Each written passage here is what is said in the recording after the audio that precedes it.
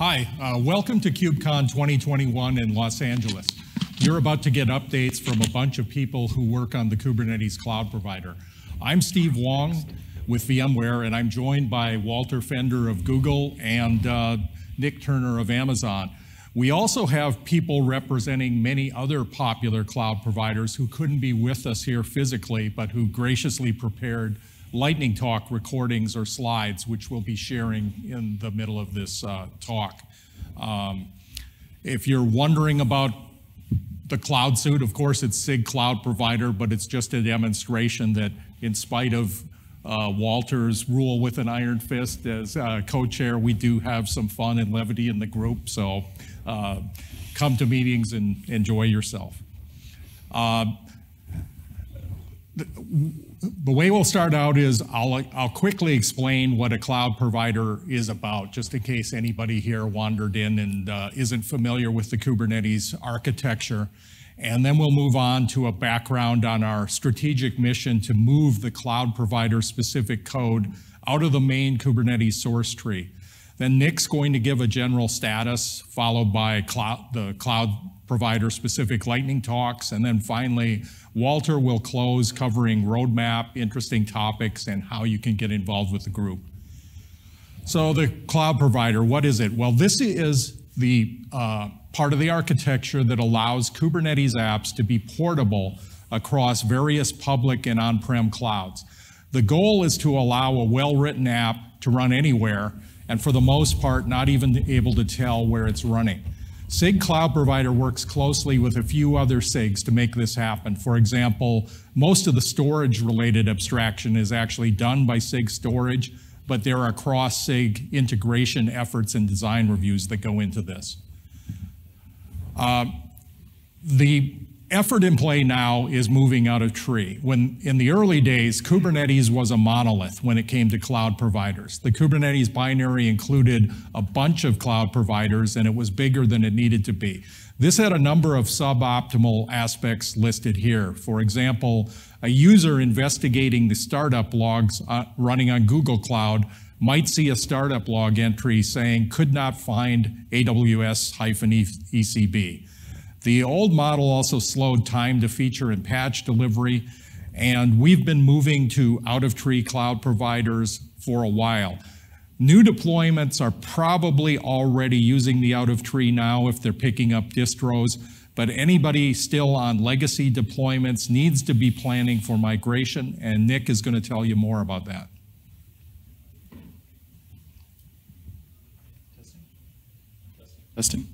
Testing. Hey, so I'm going to just give a kind of general status update on cloud provider migration by going through the various components that are affected by the migration, starting with the Kube Controller Manager. So as many of you probably know, the Kube Controller Manager is basically a collection of control loops, and the control loops might be acting on Kubernetes API resources. And in some cases, they're also going to be creating or updating or deleting cloud resources as well.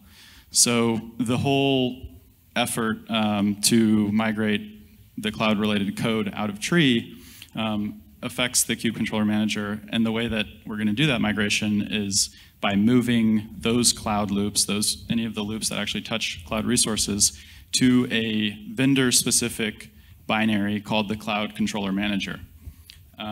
So this effort is pretty far along. Many vendors already have cloud controller managers at various, some are GA, some are alpha, some are beta, but the vendors that you're interested in, you can find those repositories and look at them and see how far along they are. So specifically for the Kube Controller Manager, you would set the cloud provider flag to be external. And when you do that, those control loops are disabled. And so you would do that when you would start the Cloud Controller Manager along with it. An interesting little note is that the volume controllers are also going to be acting on cloud resources, but those are not actually disabled by setting cloud provider equals external.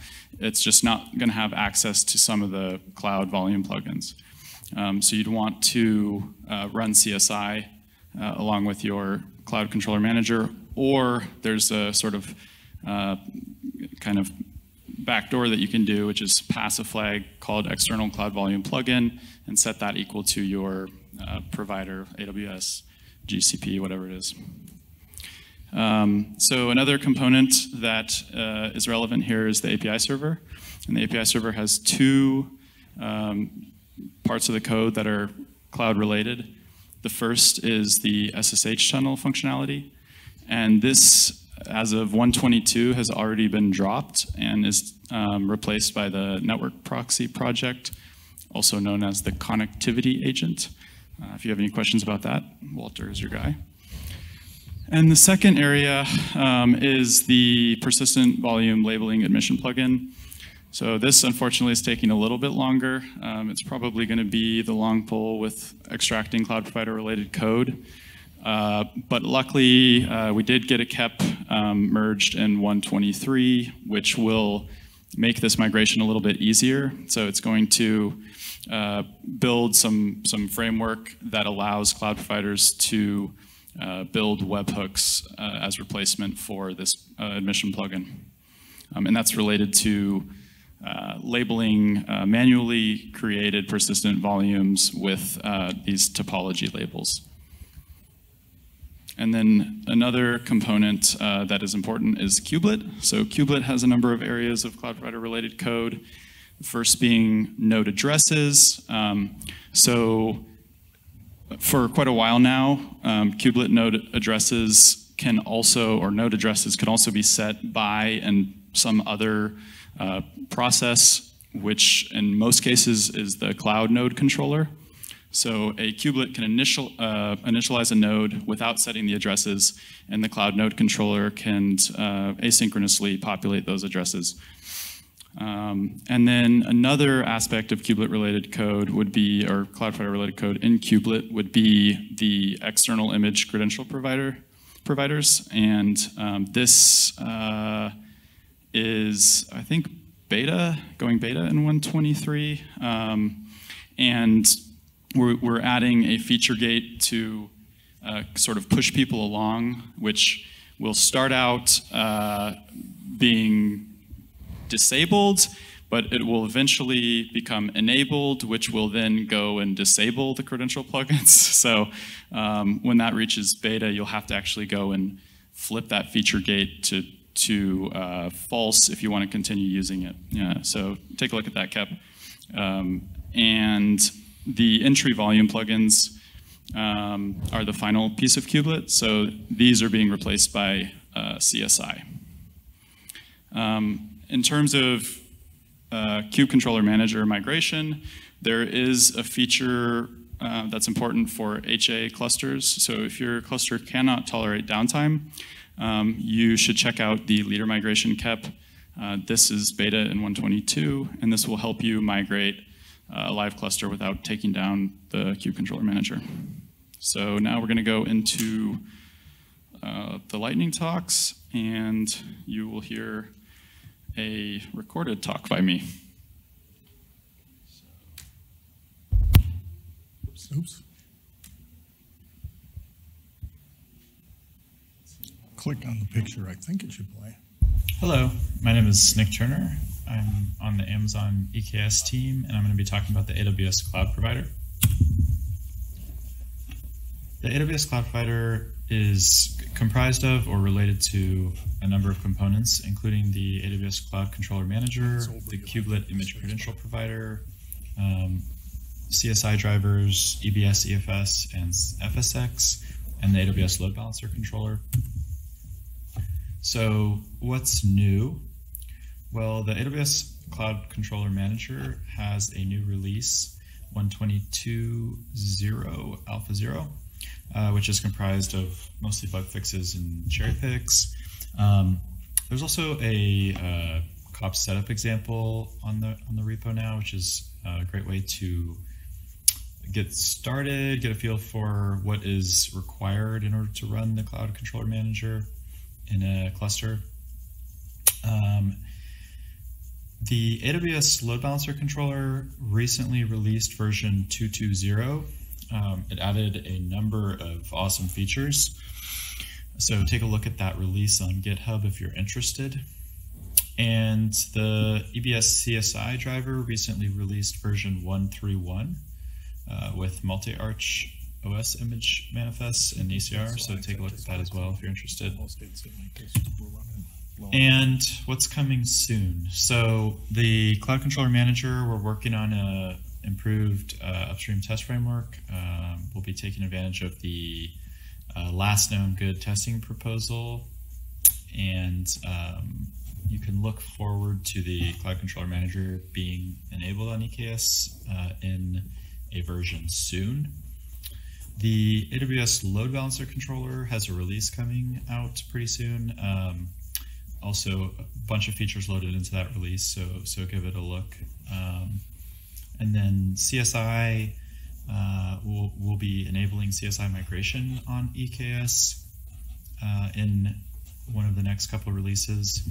And Kubelet Image Credential Provider, we're working on the first release of that with binaries and documentation. If you want to build it yourself, it's there in the GitHub repository. Otherwise, you can go ahead and keep an eye out for the first release. And just a table to kind of get an understanding of when things are graduating to beta and GA. You can look at 122. So HA migration framework went beta in 122, and we're working on the Cloud Controller Manager, getting a beta release out for that. And then for the credential provider framework, that is going beta in 123, and so we'll be following with the ECR credential provider beta release in around 123. And that's it. That's kind of a very condensed version of our roadmap. All right, my turn to talk. Assuming this is on, yeah, okay. My turn to talk. We'll get to find out quickly whether or not, as a Googler, I'm, and the chair, I'm capable of being somewhat neutral on these slides. So the Azure folks actually provided these slides. Andy and Pengfei actually work out of China, so it was a little hard for them to show up.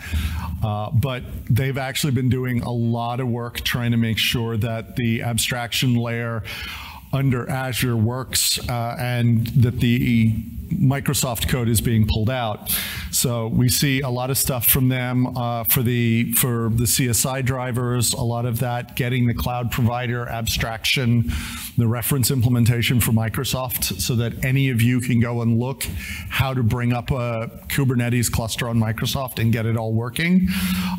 They've had multiple patch releases, and they actually have just recently gone GA with a 121 release. So, and then, one of the things that Nick mentioned is this idea about the credential provider. And so their own external credential provider needed to go to ACR, should be coming out very soon.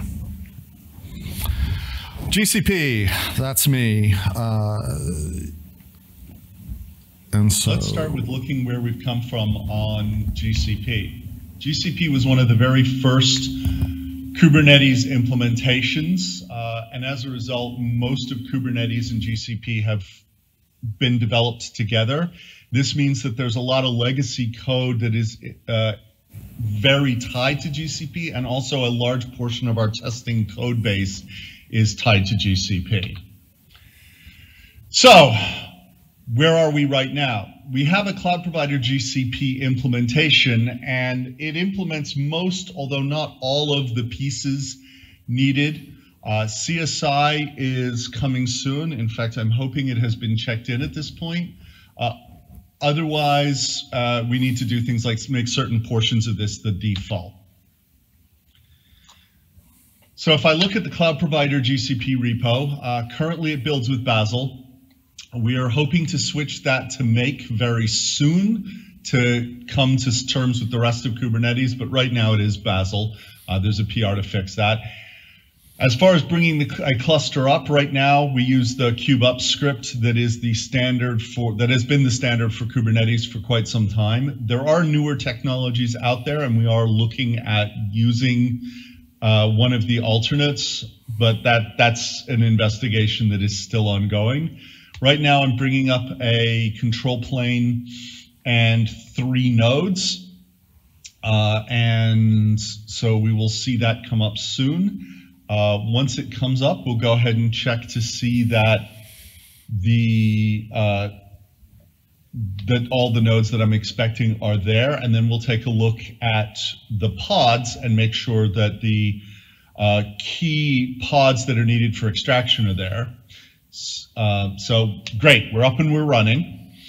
Now we'll go ahead and take a look at the nodes. Okay, all 4 of my nodes are there and look to be ready. Take a look. We see the CCM is there. We see the connectivity agent and connectivity servers are there.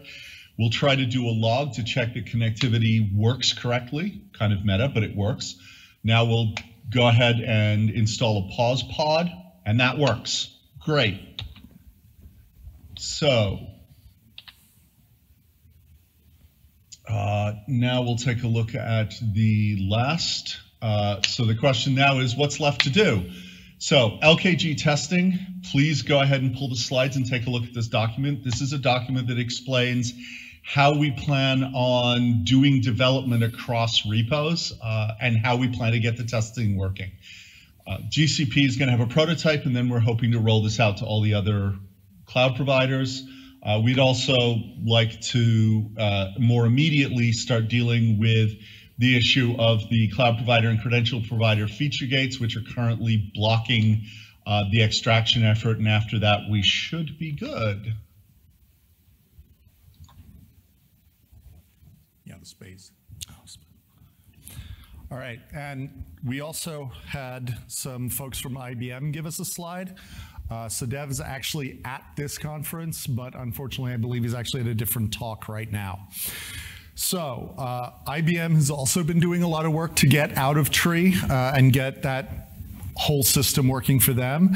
They have a CCM implementation, and interestingly, their implementation has a couple of control loops that actually come from their managed offering that have since been open sourced, so that anyone who is interested in knowing how IBM does their managed node control or load balancing can now see how they do that. Their CSI stuff is also coming along quite well, and you know, they've got some interesting things coming up with the API provider. So definitely, you know, if you are at all interested in that or in OpenShift, I would definitely take a look at what they've got coming. Space. Oh, yeah. All right, and now, do you want to do the vSphere quickly? This is a recording from Nicole Hahn, so let's just kick it off.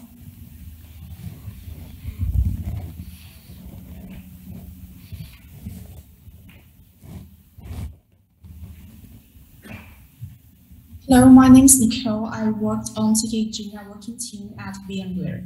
So today I will share a few updates on cloud provider vSphere.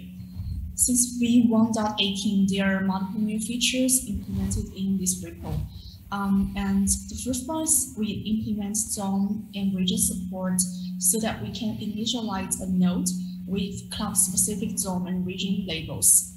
This is significant because vSphere has its own concept of zones and fault domains. The Cloud Controller Manager maps those vSphere zone concepts to Kubernetes zone concepts. vSphere tags are used to identify zones and regions in vSphere data center objects. These same tags are mapped to labels in Kubernetes, allowing placement of nodes and thus pods and persistent volumes in the appropriate zone or region. And we also add new instance type labels, which can be used on nodes. This is useful if you want to target certain workloads to certain instance types like small and medium, etc. Instance type offers different compute memory, storage, and network capabilities. We also add initial support for NSXT replicas, so that path IPs are routable and accessible externally from the cluster. We introduced initial support for vSphere Paravirtual Cloud Provider. So currently we have 2 modes in Cloud Provider vSphere projects, which are called vSphere and vSphere Paravirtual.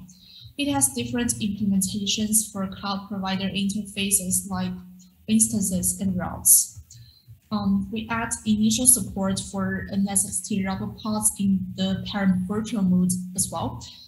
Another support we added is the Helm chart installation. So now you can install the Cloud Provider vSphere by Helm chart. This is currently supported.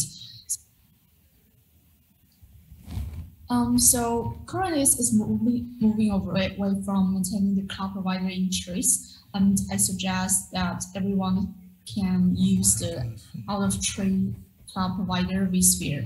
So we have a few docs in the GitHub repo of Cloud Provider vSphere that can guide you to install the out-of-tree Cloud Provider vSphere. I'd like to share the roadmap of vSphere Cloud Provider as well. So first, there is a plan for the CPI migration. The Cloud Provider vSphere runs a node route and load balancer control loops in 2 modes, which are called vSphere and Paravirtual. And we want to merge those 2 modes into a single one so that we remove one mode, then freshly install the other one. To do this, we might also need a new manifest for different resources in the future. We would also support dual stack in the future. So IPv4 and IPv6 dual stack allows your resources to use both IPv4 and IPv6 addresses for the network communications. And so yeah, those are the updates for the Cloud Provider vSphere since 1.18. Yeah, thanks.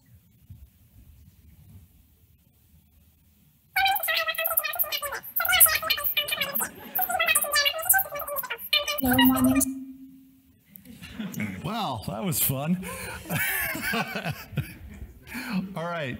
So we've had the lightning talks for the cloud providers. We've sort of seen what each of the individual cloud providers is interested in doing in the effort to get extracted. But I think it's also interesting to look at what Kubernetes would like to get done for cloud provider in upcoming releases. So we'd like to get the code out. Why? I think quite a bit of that was gone over by Steve, but I mean, there are other concrete things to think about. We ran an experiment on how large is the Kube API server if we don't put any cloud provider code in it, and we save about 30 megabytes in the binary size. That's kind of a big deal. And you can get similar savings in both the kubelet and the kube controller manager. Also, if anyone's tried to merge anything from vendor recently and looked at just what a headache that is, the amount of vendor stuff that is needed goes down dramatically if all the cloud provider code is gone. So this is important. We'd like to get this done. So what are the immediate things that we as the cloud provider and we as the community need to do? Well, we've added 2 new feature gates, and the purpose of these feature gates, the disable cloud provider and the disable kubelet cloud credential provider, is to see what happens if you delete that code. We do it by turning off everything within the binaries, and if you don't turn it off, then we kill the binary. So we can force any cloud provider can just turn those feature gates on and see how it affects them. But we, the community, can do this as well and have, and all of our tests break. So one big effort we have is we need to start turning those feature gates to beta and get all the tests to pass. So that's one big effort. Another one is we know that when we say we're going to get those tests fixed, some of those tests are going to have to go out of tree. I discussed under the GCP, a lot of the tests were built for Google.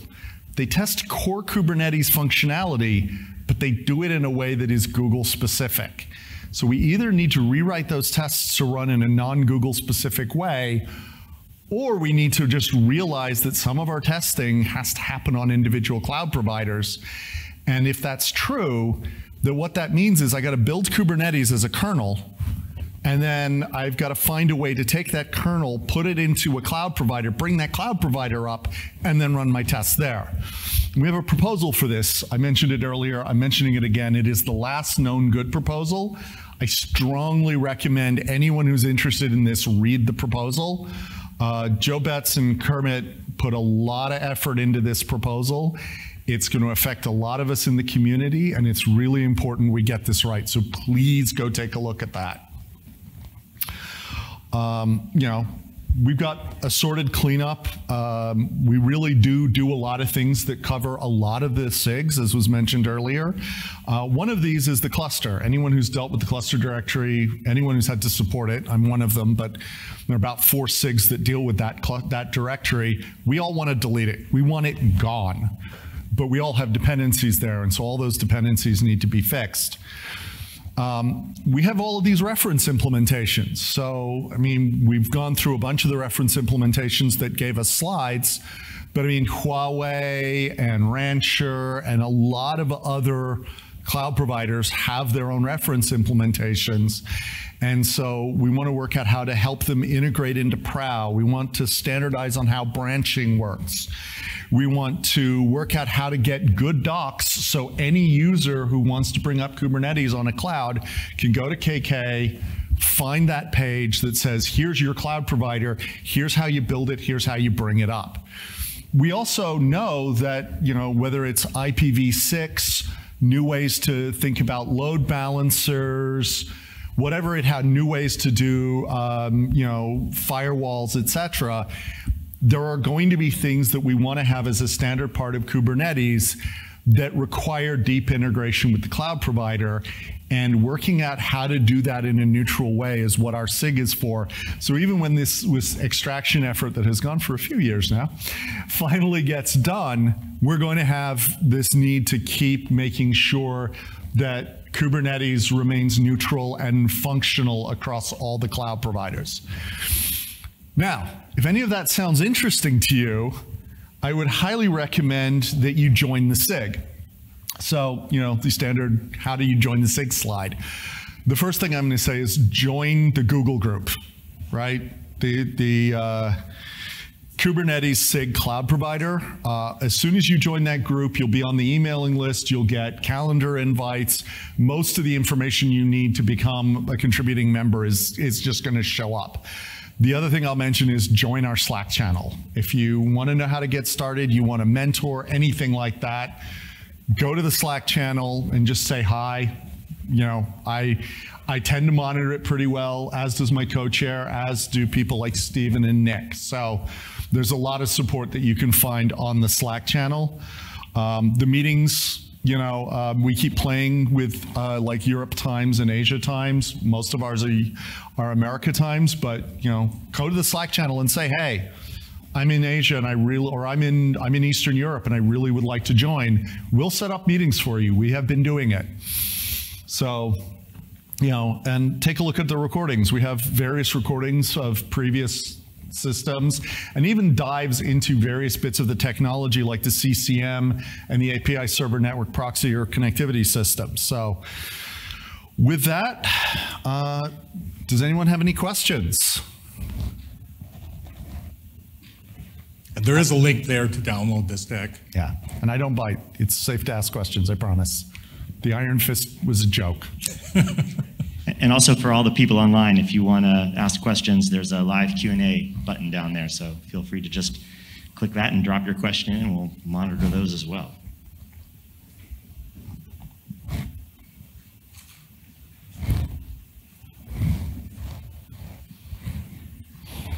So do you want to speculate on what release in which we will actually have all of the cloud provider stuff out? Yeah, great question. So the question, I'm going to repeat it, excuse me. When will this actually be deleted? So I'll give you a little note. I deliberately lie about the answer to this question. Why do I lie about the answer to this question? I'm giving away secrets. I lie about this question because if I give a realistic estimate, then all the cloud providers relax and they stop doing work. So I keep telling them a date that's deliberately earlier than I think it's going to be, just so that there's some pressure. Having said that,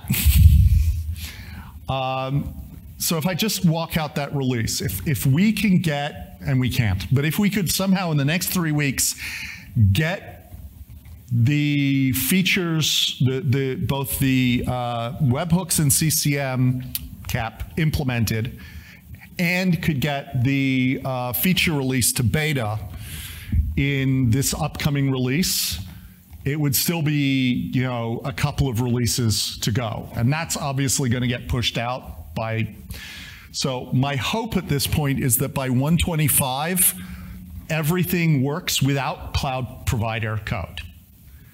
And in fact, for those who actually do that, is a little bit of a carrot. Ben the Elder from SIG testing, and also I think to some degree SIG release, a couple of releases ago, gave me a special build flag. And what that build flag will do is compile all of the binaries without any of the cloud provider code in it. And so for those of you who are good and get your work done early, you can actually start realizing the benefit early. But my general thought is if we can get in 125, get everything working, we're still going to need a release, probably 2, of being in the everything's working, wait for the signal, because as we know, most of the signal is going to come from the managed folks, and the managed folks tend to be about a release or 2 behind, to know that we've actually gotten it all right and that it is then safe to delete. So I'll let you do the math. The answer is later than I like. Cool. Any other questions? Anyone interested in, I mean, there are a bunch of technologies here. We can talk about the webhooks and the CCM, about the CCM itself, about the HA migrator and how it works and what it does, the connectivity system, what credential provider is doing under the covers and how that works. There's an online question asking for a little more information around the replacement for SSHTunnels. Sure, connectivity system. So SSHTunnels, the bane of my existence for quite a while, was a very specific Google solution to a Google problem having to do with where the control plane lived and where the customer's cluster lived. And it was a lot of difficult code that no one liked having to support, not even the Googlers. And everyone wanted it gone. It took a couple of revs. We put out a cap. We built the connectivity system. So the way the connectivity system works is that instead of the API server creates an SSH tunnel down to an SSHD daemon running on the cluster and then funnels all of its egress through it, what we have are these agents that depends on the cloud provider how they get installed, but they run them next to the kubelet. They connect to the connectivity server, which is running next to the API server. And then the API server connects to it, and that is how the traffic is tunneled. It can be either done via gRPC or HTTP connect. There are a couple options on how the authentication works for that. And then one of the interesting things here is, so this was originally designed as an SSH tunnel replacement. What you'll find in the API server network proxy repo is a reference implementation, but that reference implementation is actually used by Google, and it's actually used by several companies other than Google as well, which is different than the SSH tunnel, which was a Google-only solution. And in fact, because it's a little more flexible, there are several things that have been done, such as the ability to have it intelligently route your traffic, which SSH tunnel could never do, and even understand if you have failure zones that cannot communicate with each other, it understands that and will do the routing correctly with that set of provisions. There's even one of the companies in the deck, but I won't say which one, who is looking at what if I want to run my clusters very remotely and the connectivity has to be over the internet not my private cloud net, but over the actual internet, I'd like to have the same level of security going in the other direction. Can I make the traffic from the kubelet or from the pods go back to the API server over that same set of tunnels? The KEP is written, it's approved for alpha, and in fact, the PR is still being reviewed, but that is one interesting set of work that is happening on that front. Excellent, thank you. Well, I think we're just about at time. So Walter, Nick, Stephen, thank you very much. Fantastic talk. Thank you for coming. Thank you all for coming.